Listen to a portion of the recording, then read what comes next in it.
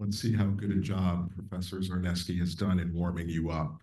Good evening, everyone. Good evening. One shot. Thank you, Professor Zarneski, and good evening to you all. I'm Horace Anderson, Dean of the Elisabeth Haub School of Law at Pace University. It's my pleasure to welcome you to this year's Lloyd K. Garrison Lecture on Environmental Law. We are honored to have Professor Rebecca Bratspies deliver the lecture this year. She's the founding director of the Center for Urban Environmental Reform at CUNY Law School. And she is no stranger to us here at the law school. Now, I thought that I would be saying that because she's been visiting here and has been our Haub visiting scholar this semester. But then as I saw her hugging people around the room as we were waiting to start, people that I didn't know she knew, I come to understand she's not a stranger to anyone in this room. We've been so thrilled to have her here with us this year, and we're looking forward to a great talk. Let me give you a little bit of background on the Garrison Lecture. The Garrison Lecture was established in 1995 in memory of Lloyd Garrison, a noted lawyer, champion of civil rights and civil liberties. Nearly 60 years ago, Lloyd Garrison and his associate, Albert Butzel, of Paul Weiss, Rifkin, Wharton, and Garrison, won a landmark decision to preserve Storm King Mountain on the Hudson River. This victory for the Scenic Hudson Preservation Conference did more than just safeguard that area of unique beauty. It inaugurated what today we recognize as the field of environmental law. Now, embedded in the Second Circuit's decision in that case are many bedrock concepts that many of us in the room are familiar with. Question of standing in court proceedings for the purpose of protecting nature, citizen suit legislation, the environmental impact statement process, and the balancing of economics with the preservation of scenic beauty and historic resources. The Garrison Lecture celebrates the vision, public spirit, and life of this attorney and aims to inspire all those who follow in his pursuit of environmental protection using the law. Professor Bratspies, today you are joining an impressive list of distinguished lawyers, scholars, and leaders in the field of environmental law who have delivered the Garrison Lecture, and we look forward to hearing from you. Now I'm going to sit down and ask Professor Achinthi Victanagay, Associate Director of Environmental Law Programs, to formally introduce Professor Bratspies.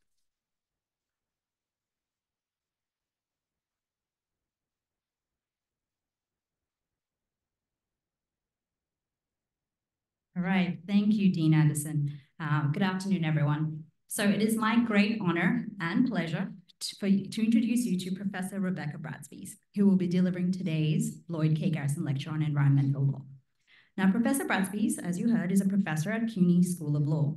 She's also the founding director of the Center for Urban Environmental Reform, which she established in 2011 to support and empower communities participating in environmental decision-making and attune environmental leaders to the urban environment. So in preparing my remarks for today, I was drawn to reflect on my first meeting with Professor Bratspies, and I'm not sure she recalls it. So it was fall 2017. I had just arrived in New York from Australia for my LLM here at Haub Law, and somehow I had come across this flyer. And I suspect that was probably Professor Katie Q's doing. For a conference, and it was for a conference hosted by the Center for Urban Environmental Reform, the very center that Professor Bratspies directs. So the conference was essentially reflecting on the impact of climate-related severe weather events like Superstorm Sandy, and exploring those intersections of climate resilience with environmental justice communities. Professor Bratspies, as one of the co-conveners of that conference, had put together this really outstanding and thoughtful agenda with very diverse and interdisciplinary experts and voices. It turned out to be my first and in-depth exposure to issues of environmental and climate justice issues in New York City. And while our interactions were brief at that conference, Professor Bratspies and the conference she developed certainly left a very memorable and positive impression on me, one that has only grown as I got to know her later as a colleague. So what is it about Professor Bratspies that leaves this kind of impression? Well, let me count the ways.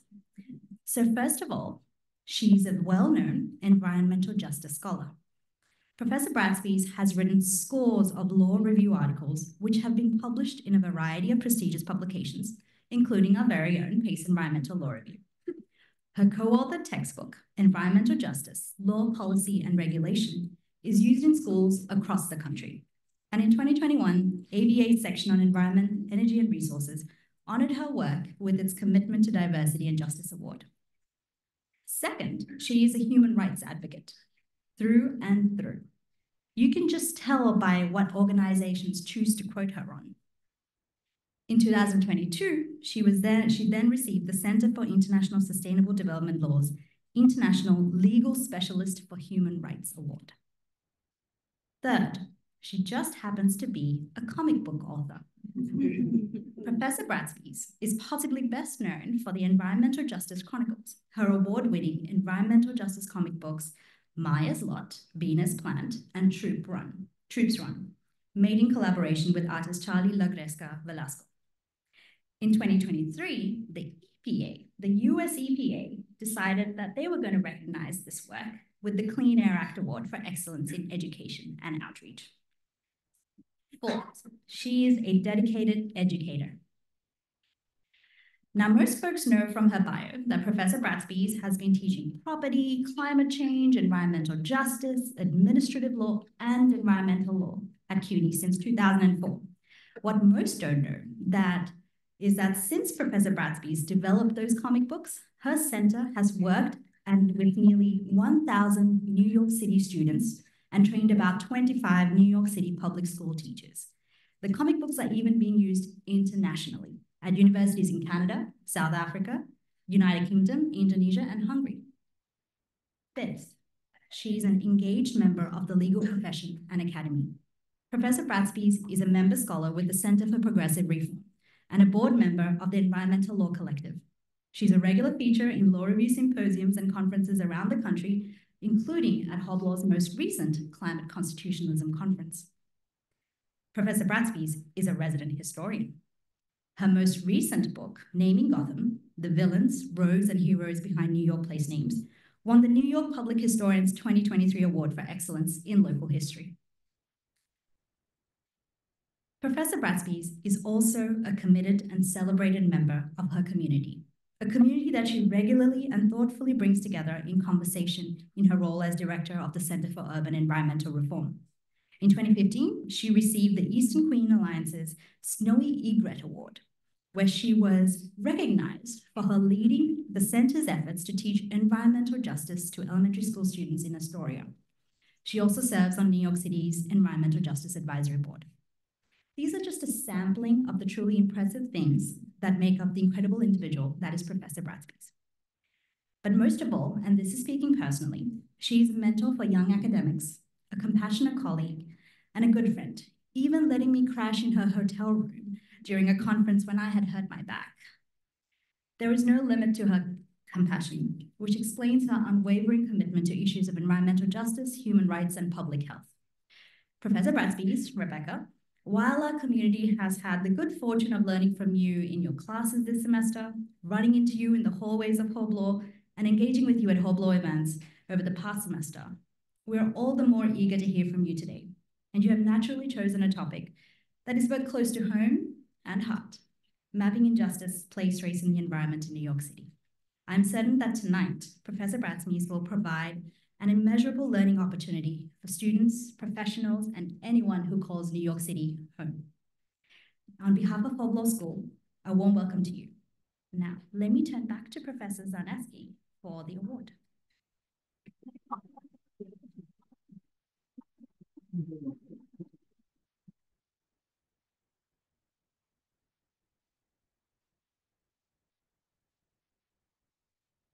Thank you, Professor Bethonegay, for that wonderful introduction of our speaker. And now everyone can please join me in presenting the 2024 Lloyd K. Garrison Award to Rebecca Bratspies. This medal which you see on the screen above, displays a topographical depiction of Storm King Mountain, paying homage to the landmark second certain case of Scenic Hudson Preservation Conference versus Federal Power Commission, a ruling that inaugurated what we today call environmental law. The topographical rendering of Storm King also serves as the logo of the PACE Haub Environmental Law Program. Storm King is also the picture that we give to the winners at our National Environmental Law Moot Court competition. So this award now bears Professor Bratspies' name on the back, and I invite her to come up here for this award.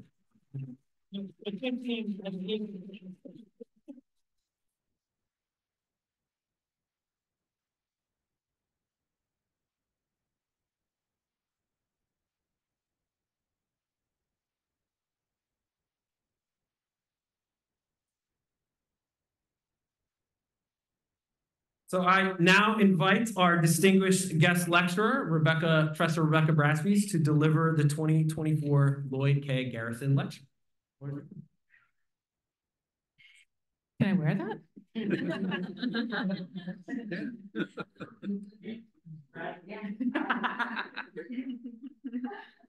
So, hi, everybody. Thank you so much for coming out. I have to confess, I'm a little overwhelmed. I don't know what I expected, but I did not expect that unbelievably generous and loving introduction. So thank you so much. And I also didn't know there was a medal involved. So I'm so honored to be with you tonight. As you heard, I write and teach about New York City, about environmental justice and human rights. And my particular interest is on infrastructure and how the way that we build our city impacts communities, and in particular, the way that we distribute the benefits and the burdens among and between communities. And this is not my PowerPoint.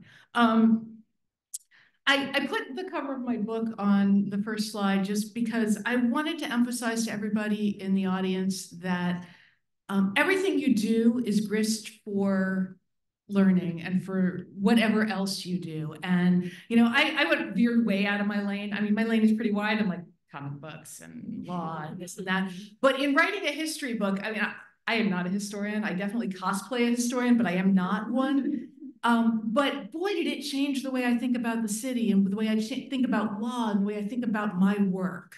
So I just want to encourage you, like, whatever your interests are, they will feed your career if you let them. So, you know, pursue them, whatever they are. I do want to start by acknowledging that we are on the traditional land of the Wecquaesee people, a Munsee-speaking band of the Wappinger. They were the caretakers of this land for millennia. They were largely wiped out by Dutch and English settlers.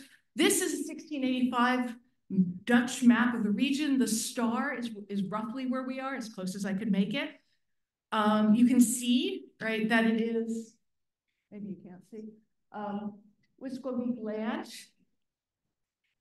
Right, land acknowledgements don't exist in the past tense. Colonialism is an ongoing process, and we are all participating. So I just wanted to take a moment to honor the many Native peoples who were custodians of this land for millennia and who continue to thrive in and around the region today, and to recognize the need to build authentic relationships with these Indigenous communities. It's also worth noting that acknowledging the land is in and of itself an Indigenous practice. So this Dutch map from the 1680s is one representation of the reality of the land that we occupy. Here's another. The heart is where I live, and you can see White Plains in red, and you can also see traces of the Lenape and the Wappinger in the names of Hackensack, Hoboken, Muncie, Massapequa, right? You can also see the highways, which we're going to talk about in a bit. So I really like maps. And the theme for this talk is going to be maps and what they do. So when I was in college, I read a book called How to Lie with Maps. And the thesis was that people think maps are neutral, they think maps are true, but they're really a very selective, incomplete representation of the world. And because any map is just one of an infinite array of possibilities of the way you can represent information. So the author's point was, be careful. Maps can be misleading and maps can be propaganda, but you know, I'm not good at following directions, so I took a very different message from the book, and that was that maps can be a way a tool for revealing truths that might otherwise be hidden. So I want to give you a couple of concrete examples of what I mean. This is a map you've probably all seen, right? The 2020 election. Former president has used this map to claim he won in 2020 and that the election was somehow stolen. Now, that's a lie, in case you have any doubts, but this map gives some credence to it because it looks like most of the country voted for him, right? Or at least that it was very close. So this is the same map showing the same state geographic borders, but the color blocks have been adjusted to reflect the number of electoral votes each state has. Same election, same national map, really different story. But land doesn't vote, people do. So let's look at a map designed to show us the vote by population rather than by state. Now notice, to reveal certain features, like the population, we had to suppress other features, like the geographic borders of the states. This map tells a markedly different story than either of the two maps I just showed you. And it opens the door to a discussion about the unequal representation that the Electoral College forces on us. So I live in Queens, right? Queens has 2.361 million people. That's as many people as Alaska, North Dakota, and South Dakota combined. But they have 9 electoral votes. They have 6 senators. Let me tell you, if Queens had 6 senators, we'd have a very different country. So Alaska, North Dakota, and South Dakota have 1 electoral vote for every 271,000 people. New York has 1 electoral vote for every 703,000 people. 3 maps, all true, telling 3 very different stories about the 2020 election and opening up the possibility of very different conversations. And that's really the theme that I want to emphasize today, is that we can choose the stories that we tell. As you heard, I work in schools around New York City. Haven't really done it since COVID, but hoping to do it again. And this photograph is one of my favorites from one of the classrooms, right? These were 6th grade kids, and they asked all of the key questions. Who has power? Whose stories are not being told? And who benefits from the stories that are being told? As lawyers, we tell stories, and we can choose the stories that we tell. We can use our training and our talents to shine a light on injustice, to emphasize where law and regulation are not making things better, but are in fact making things worse, that are creating structural barriers to equality or to justice. Or we can tell stories that normalize the status quo and obscure injustice. So with that preface, let's talk about New York. I want to tell you some stories about environmental justice, which, for those of you who don't know, has 2 rough components, right? Fair treatment, a substantive outcome sense, and meaningful involvement, a procedural context. So we're going to look at some of the highly racialized inequality here, where we live, how we got here, and what we can do about it. As lawyers, identifying problems is only the start, right? Our job is to figure out how to move forward and how to solve problems, not just to point them out and say, oh, that's really a shame. So I want to start in the 1890s, when Queens, Staten Island, and Brooklyn joined Manhattan and Bronx to create the city of the Greater New York. By the way, this is the world that Lloyd Garrison was born into. He was born in 1897. In 1890, according to the census, there were roughly 1.5 million people in the Greater New York area. So that was already double the population at the end of the Civil War. By the 1900 census, the population had doubled again to 3.4 million.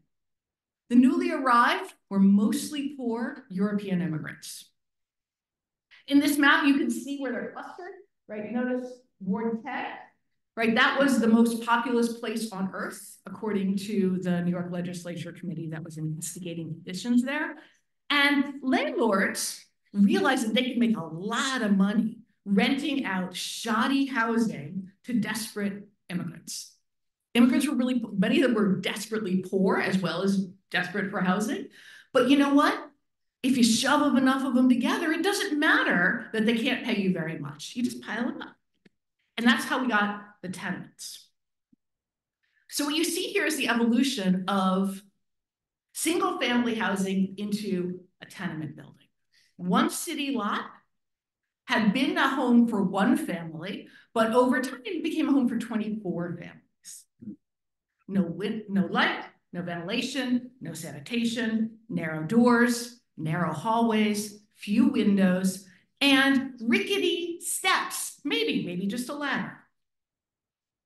And this is what the legislature had to say about those conditions, right? If we take the death rate of children as a test, the rear tenement house showed themselves to be veritable slaughterhouses.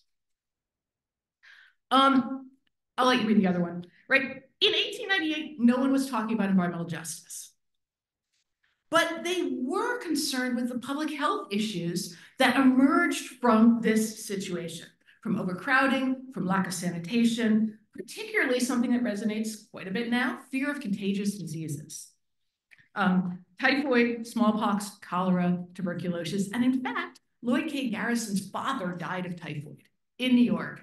And even more than the bad conditions, there was no way to escape in a fire. So every red dot you see there is a fire. Now think about a building with few windows, no ventilation, no real staircases, narrow hallways, no lighting, trying to evacuate in a fire. They were death traps. So the photo that you see here, right, this was one of the photos that Jacob Rees, the reporter, included in his sort of groundbreaking study of tenement squalor called How the Other Half Lives.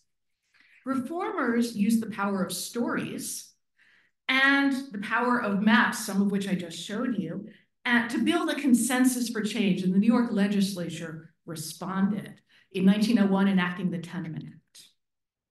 The law required a window in every room, two means of ingress and egress, a door and a window. So maybe you have a possibility of getting out of fire. Required staircases. If it's a 6-story building, there has to be a staircase, a continuous staircase that goes up and down 6 stories. It has to be wide. The treads have to be big enough that you can step on them, right? The basic things that we think of now when we look at the implied warranty of habitability.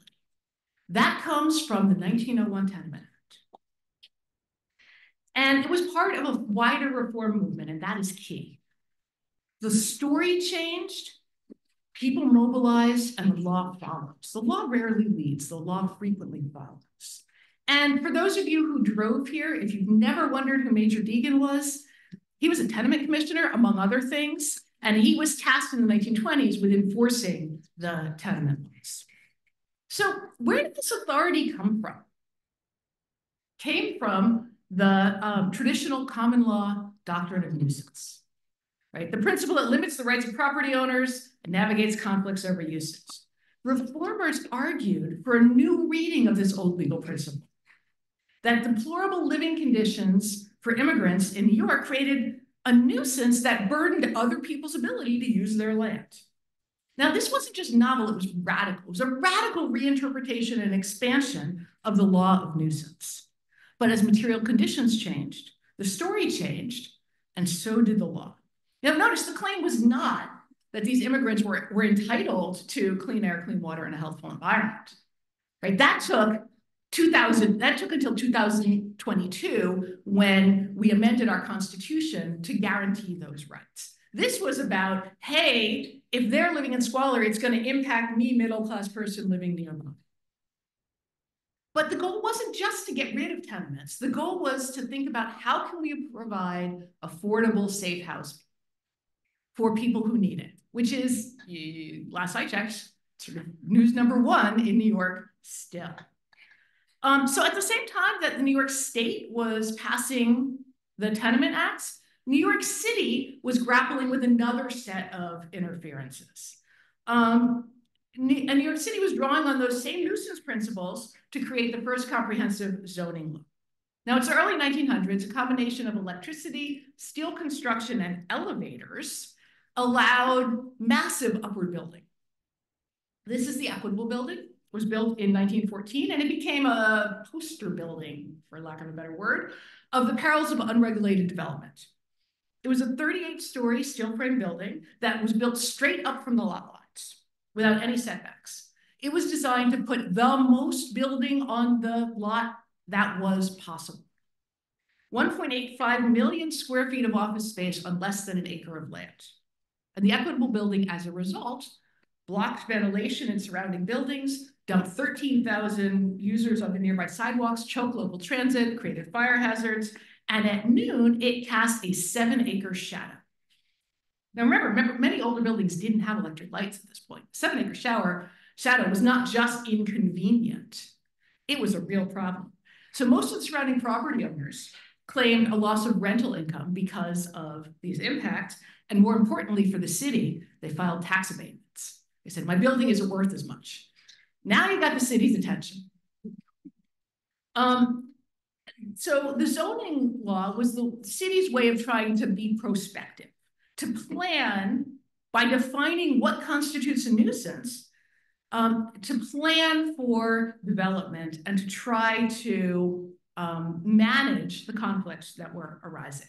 So I'm going to focus on one aspect of zoning, the segregation of uses, and just to give you a quick example. So Peter Cooper, who founded Cooper Union, among other things, he made his first fortune having a slaughterhouse/glue factory in Manhattan.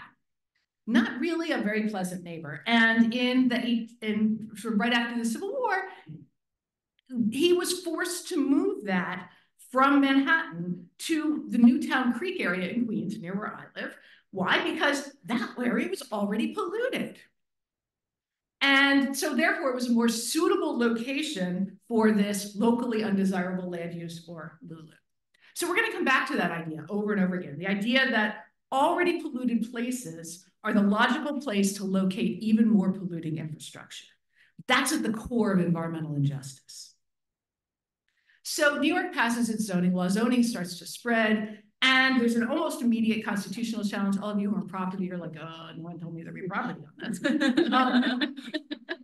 Right, so constitutional challenge, and to the surprise of many, the Supreme Court upheld comprehensive zoning. And Justice Cumberland, writing for the majority, wrote that a nuisance may be merely the right thing in the wrong place, like a pig in the parlor instead of the barnyard. He also, by the way, had some choice words about the negative impacts of apartments, expressed in highly racialized terms. And harkened back to the fight over the tenements and was sort of foreshadowing what would come next. So the Supreme Court had already outlawed racial zoning in 1917 in a case called Buchanan versus Worley out of Louisville, Kentucky, which challenged laws that prohibited Black people from living on a block where the majority of the residents were white.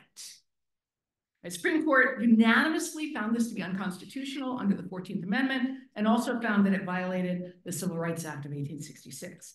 But that didn't mean that that racist, segregationist impulse went away. It just got a boost somewhere else. So this is the 1936 Federal Housing Authority underwriting manual. The highlighted language is where the FHA advised using highways to protect desirable neighborhoods from infiltration, that's their word, infiltration by adverse groups, including lower class occupancy and inharmonious racial groups. And the part where the arrow is just sort of to direct your attention, because it's, again, the pig in the parlor idea. The FHA points out high-speed traffic arteries are a great tool to block the expansion of inharmonious uses. But in a desirable neighborhood, this same road, with its same noise, its same pollution, its same danger, is an adverse impact rather than protection. Now, this is the federal government speaking. The same government that funded 90% of the cost of building the highways. Then 2 years later, we get this, right? The 1938 Homeowners Loan Corporation red line maps of New York City. So the HOLC was an agency, I know my administrative law students are here, it's an agency, founded in 1933 to provide mortgage relief to more than 1 million homeowners at risk of losing their homes due to foreclosure during the Great Depression. These HOLC maps, and there are hundreds of them, are how the country defined which neighborhoods were Justice Cumberland's parlor, which ones were the barnyard, and which people belonged in which milieu. Areas labeled green were the best. You can see there aren't very many of those in New York. Blue meant still desirable, and these are their words, right? Yellow equaled in decline. Then came the areas deemed hazardous, red. These maps dictated where the federal government would underwrite and insure loans and guided how the federal government steered private capital into and out of neighborhoods. Overwhelmingly, the agency labeled majority Black neighborhoods as hazardous, red. The reports accompanying these maps were unambiguous. They explicitly referred to too many Black people or too many Jews as a reason for a hazardous rating. And this practice of redlining starved these neighborhoods of capital and the people who lived in them of investment and government services. And it underpinned urban poverty. And it remained legal until the Fair Housing Act of 1968. And we see its enduring effect today. So when you look at this map, what you're seeing is a map of structural racism, a map that cut Black and brown Americans out of the New Deal and out of the prosperity that it built. Now, Robert Moses deployed roads as a weapon exactly as the FHA suggested. This is a before and after map of the Cross Bronx Expressway, which was built in 1948. The Cross Bronx disrupted the most integrated neighborhood in the country. It demolished thousands of apartments and hundreds of apartment buildings, displacing 60,000 people. That's more people than have ever been displaced in any infrastructure project ever. Now, white residents fled. They were lured to the racially restricted suburbs by the government-backed mortgages that the HOLC maps directed there, by scare stories, and by the new roads themselves. Black and brown residents, on the other hand, were mostly excluded from those opportunities to move. And it's the same story for the Major Deegan Expressway, the Bruckner Expressway, the Sheridan Expressway, the Van Wyck. I could go on and on and on. These highways were literally routes of white flight paid for by tax dollars. And this is the legacy. This is a map of the noise burden along the highways that were built, right? By the way, over 85 decibels for extended periods not only causes permanent hearing loss, but also anxiety, cardiovascular disease, and a host of other health impacts. This is the asthma prevalence in those same neighborhoods. The darker the purple, the higher the asthma rate. So I want to show you this one next to the redlining map. And if you look, you see that white spot there? Look there. You can see that the redlined area and the darkest purple coincide. Right? You can see the clear correlation between redlining, the way the roads were built, and various pollution-related health burdens. This is a map of environmental injustice.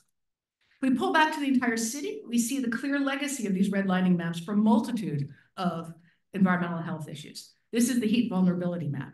As the climate changes, the temperature rises. Not everybody's equally vulnerable, though. Right? We're all going to have the 98 degrees, though some neighborhoods without trees and with lots of pavement are going to be even hotter. But those most vulnerable are those in substandard housing, back to those tenements we started with, those without access to air conditioning, those with pre-existing medical conditions, right? We just talked about how pollution causes many of those. And you can see how closely this map tracks the red line neighborhoods. If we look at the food insecurity map, it's the same map, the same story. Here's the asthma map for the whole city. You can see the worst part of it is in the Bronx that we just looked at. But childhood asthma across the city largely tracks those redlining maps. And childhood asthma is a proxy for pollution exposure. The same neighborhoods that were redlined, that are majority Black and Latinx today, that have the highest heat vulnerability, the most food insecurity, also have the highest childhood asthma rates. And this one is particularly troubling because childhood asthma is the strongest driver of days missed from school. And days missed from school are the best predictor for involvement in the criminal justice system. There's a direct link between pollution, environmental injustice, and mass incarceration, particularly since the neighborhoods that are most overburdened are also the neighborhoods that were most targeted for over-policing and the unconstitutional stop and frisk policy. Now, I could show you a lot more maps. Where are the power plants? Where are the waste transfer stations? Where are the wastewater treatment plants? It'll be the same map again and again and again. All of the Lulus are cited in poor communities. They're all cited in redline communities. The reason I'm showing you this map, all these maps, is to emphasize that this is not something natural or inevitable. None of this was by accident. Structural racism is rooted in public policies that created this system. We're not going to stop there. So I want to show you a map that was released last week that I'm very proud of. This map is part of the Environmental Justice Report and Mapping Tool that the city released a week ago. I had the honor of sitting on the Environmental Justice Advisory Board that advised the city as they were producing this map. It was required under local laws 60 and 64 of 2017. I also had the honor of helping to write those laws. And it took an incredible coalition to get them passed. So this map is the start of a new New York, a fairer, better, greener, and more equitable New York, because it is the roadmap for the plan. Right? We're not stopping with a map saying, here, look, this is all the injustice. Now the city has to use this to make a plan for change and a plan for dismantling the system and building a fairer one. So things are changing across the states. This is just an example of some of the really important laws that have been enacted in the past couple of years. Obviously, the Climate Leadership and Community Protection Act, which specifically has heightened protections for disadvantaged communities. The constitutional amendment, which guarantees everyone the right to clean air, clean water, and a healthful environment, not just those with the right accent, the right complexion, the right education, the right zip code, everyone. And the cumulative impacts law, which will take effect in 2025, is going to be one of the ways that we make that happen. So I'm almost out of time, but I'm going to run through really quickly 3 examples of what this looks like on the ground. So first story is about renewable Rikers. And I have to tell you some history in order for you to understand it. Remember that link between asthma, involvement in the criminal justice system? This is a plan to try to address both of those things at the same time. But I have to tell you a little bit of history so you can understand it. So this guy, that's Richard Riker.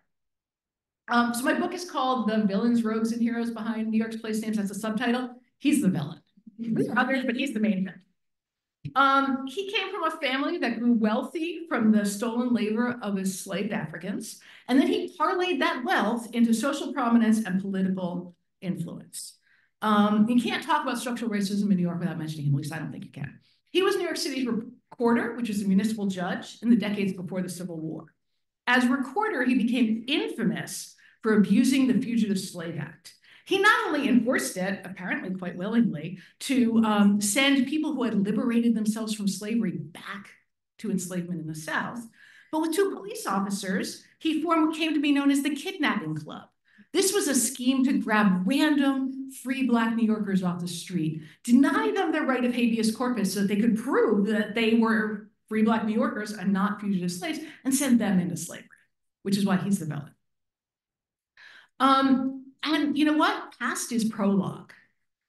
Because the different perspectives you see on the screen about the way white and Black New York saw him during his lifetime parallel the way white and Black New York saw Rikers Island as a jail. You know, over-policing, mass incarceration, brutality at Rikers Island, Black New York bore the brunt, while white New York largely didn't see anything amiss. And just an interesting side note, this drawing on the bottom, I'd love to include this. The center in the figure is abolitionist David Ruggles of the New York Committee on Vigilance, who was one of Rikers' main antagonists. Ruggles reportedly personally led 600 people to freedom, including Frederick Douglass. And that brings us back to Lloyd Garrison, because Lloyd Garrison's grandfather was very good friends with Frederick Douglass, and Lloyd Garrison was raised on stories about him. So this was the first newspaper cartoon that actually depicted an actual Black person rather than a caricature. It was published in 1838. What you see here is Rikers Island. You can see the original island. It was originally 98 acres, and New York City bought it in 1884 from the Rikers family. And then in 1932, it became the main jail. And in between that time, the island was built out to 413 acres using uncompensated forced prison labor, which was actually billed as one of the advantages of this project, was because they wouldn't have to pay people, and it gave them a place to dump Manhattan's coal ash. That's what they used to build out the island. As you might imagine, it is quite toxic. And this island is toxic like by every way you could measure toxicity. In addition to the brutality that happens there, that occurred and continues to occur there, it off-gasses methane. It's in the flight path of LaGuardia, so the noise burden is unbearable. And virtually every person who is held there is a pretrial detainee, meaning that they have been convicted of nothing, and they're there because they can't make bail. Most come from a handful of over-policed neighborhoods that are the same neighborhoods we've been looking at in all of those maps. So under the leadership of Just USA, which is headed by formerly incarcerated individuals, the case for shutting Rikers gained power. Taking to heart Frederick Douglass's message that power concedes nothing without a demand, they had an audacious demand: shut it down.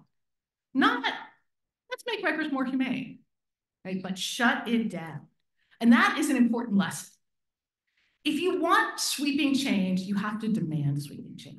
You might not get it, but for sure you're not going to get it if it's not what you're asking for, right? Again, change the story.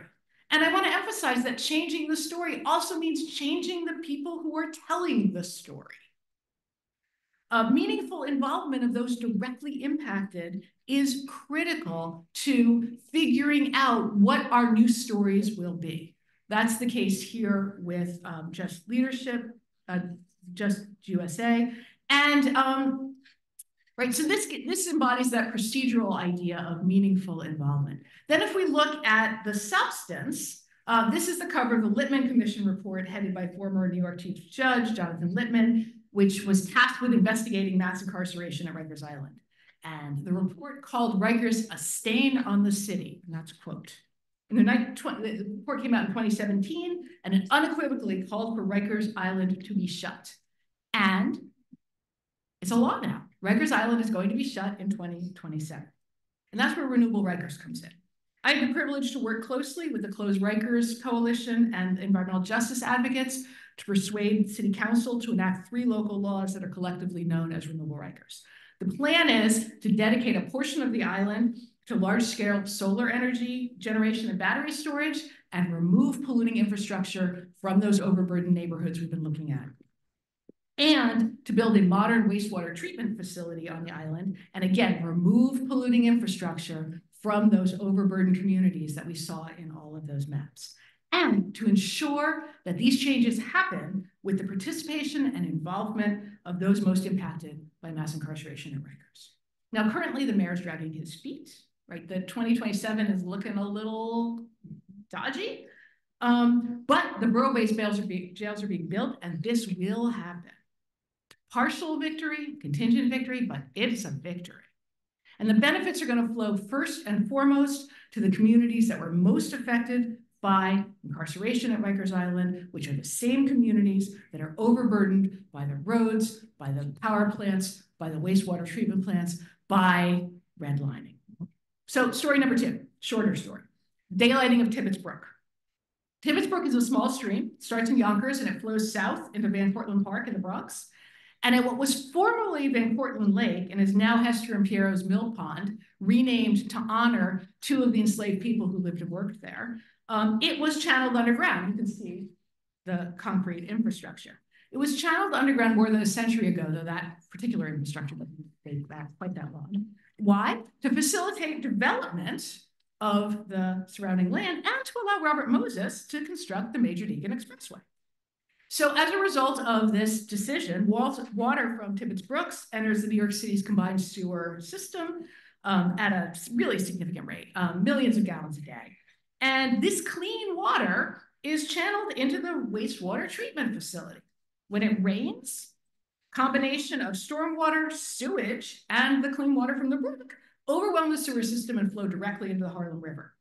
Needless to say, that is highly polluting and gross. It's also a huge flooding risk. This is the Major Deegan during Hurricane Ida. So in 2022, New York began the process of daylighting Tibbetts Brook. To take it to unbury the stream, to restore not its natural water course, which you can see there because those days are gone, but to at least have an above ground stream that will keep water out of the combined sewer stormwater system to reconnect the brook with the Harlem River. It's going to improve water quality, reduce waterborne illnesses, and it's also an opportunity to create a linear park in a community with too little green space, too much heat, and too high a pollution burden. So it's a win-win-win. So this is what it looks like now, and this is what it's projected to look like when it's done. And this project is being done with the intense consultation and collaboration of the environmental justice communities who live along the route.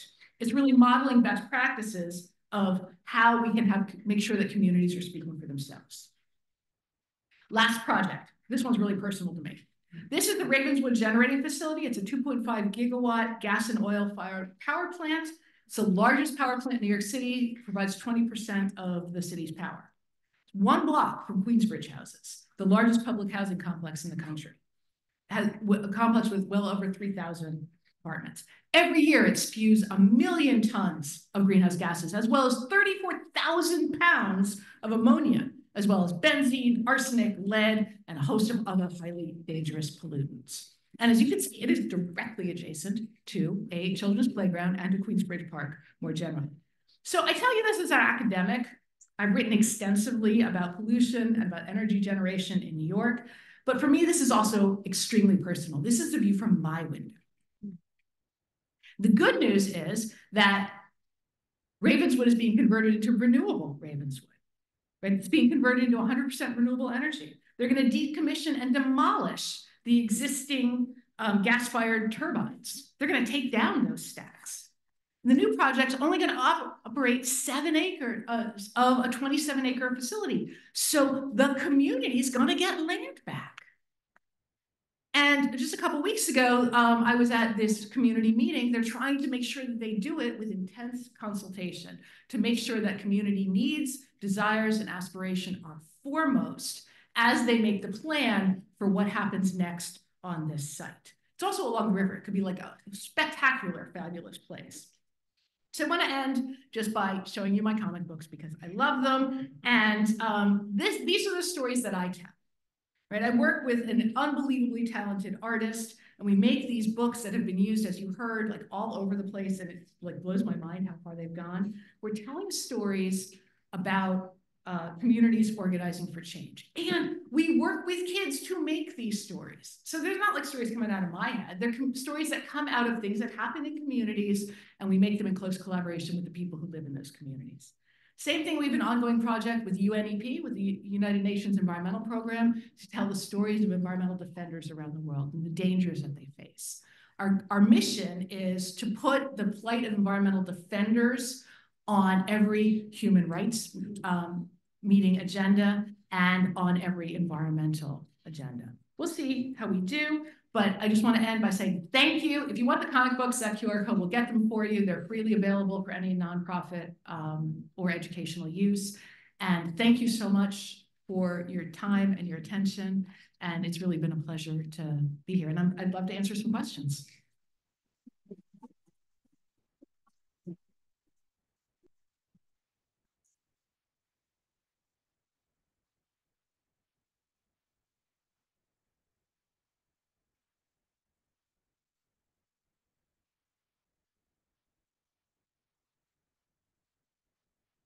That was really an amazing lecture, and definitely have time for a few questions. So please raise your hand. We have microphones going around. you can introduce yourself and what your relationship is to our community, your student faculty member, and then Professor, I don't know if you're a professor, I'll let you call and go over I don't think you do that quick. Well, someone has to ask a question for me to call. Actually, they don't. I can just call on people.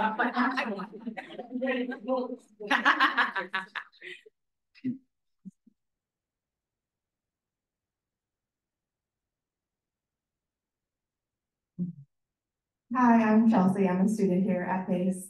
I wanted to ask if you've seen the impact that GIS has had on environmental justice and having so much more access to this information. Oh, you know, the ability to make maps is just like, it's so much easier than, I mean, you saw like the maps I started showing you at the beginning of the century, those were hand drawn. Somebody, I mean, it took people months to make maps. Now you can like go on to, you know, EPA's website and click a couple things, or onto New York Open Access. New York has incredible open access of data. You can just have a couple clicks and have a map that tells a story that can be incredibly powerful if you're talking to people, trying to convince them to support, you know, I don't know, EV chargers in your neighborhood, or to try to redesign the roads. You know, man, a map of where people get hit by cars is an unbelievably powerful advocacy tool for trying to bring sort of safety, street safety. Yeah, I love GIS. Yeah. The professor who's talking to GIS made maps that show traffic. Ah, there you go.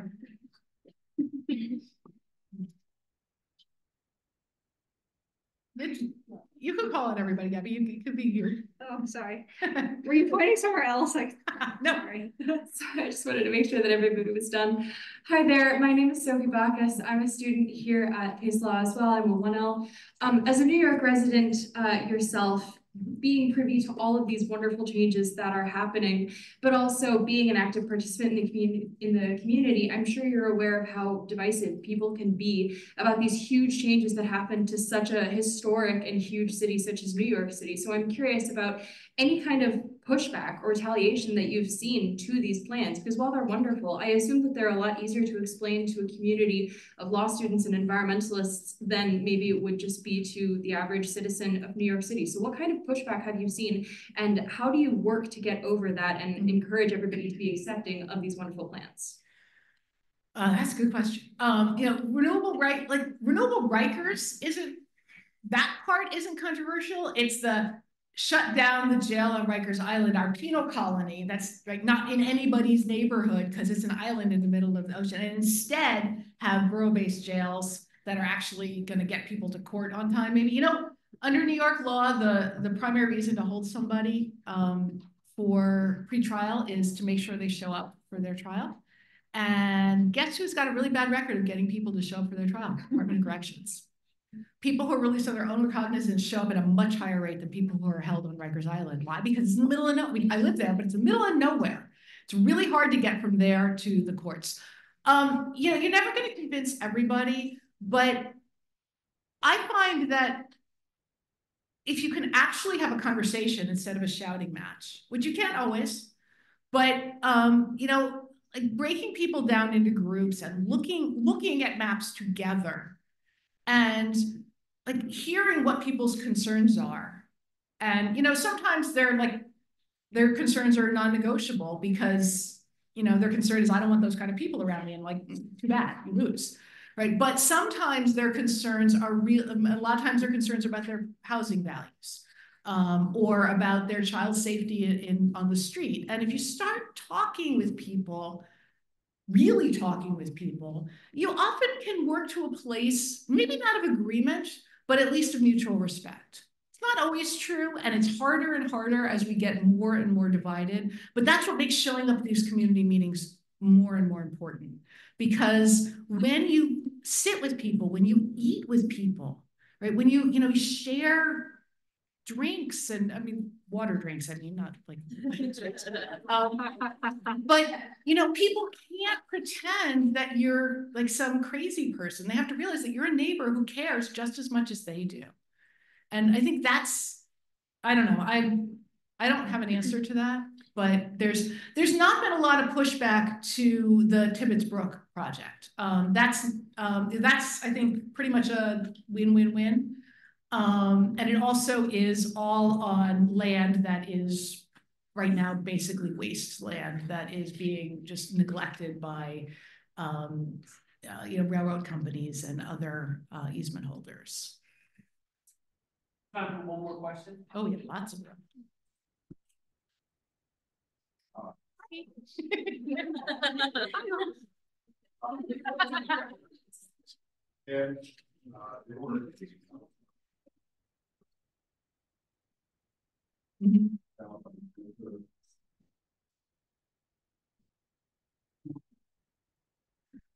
So, Austin Corbin would be a biggie as far as I'm concerned. Probably most of you haven't heard of him. Austin Street in Forest Hills is named after him, and Corbin Street in Brooklyn was named after him, but is now renamed after somebody else because he was such a bad guy. So he did many things, but almost all of them involved land swindles.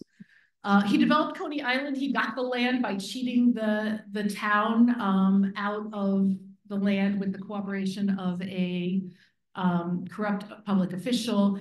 You may have read about in the newspaper in the fall that the governor vetoed a plan to give state recognition to an Indian tribe, the Manhasset, I think. I'm going to get their name wrong. I'm sorry, just because I'm not thinking about it. But right.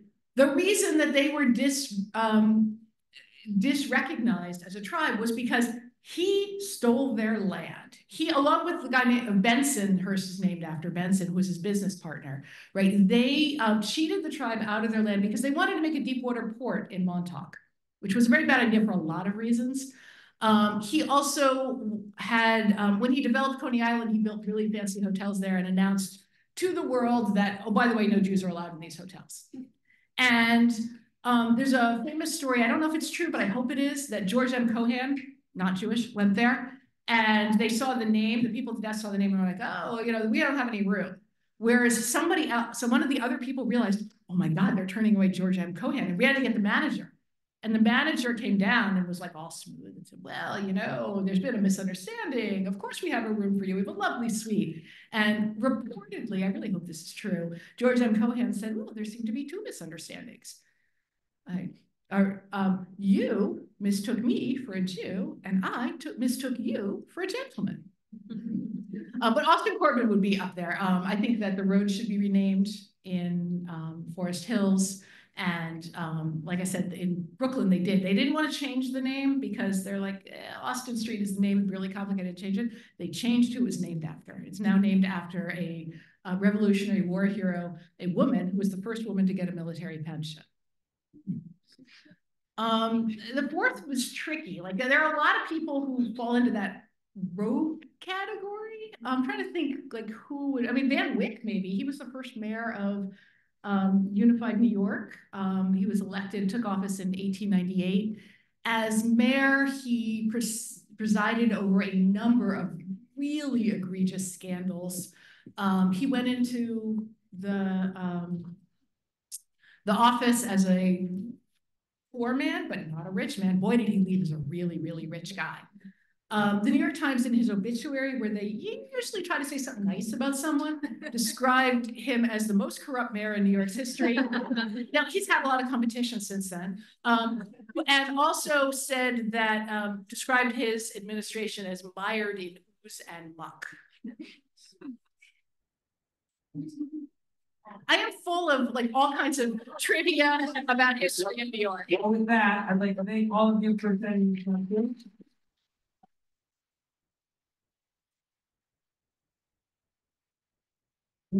Certainly, another big round of applause for Professor Bratspies.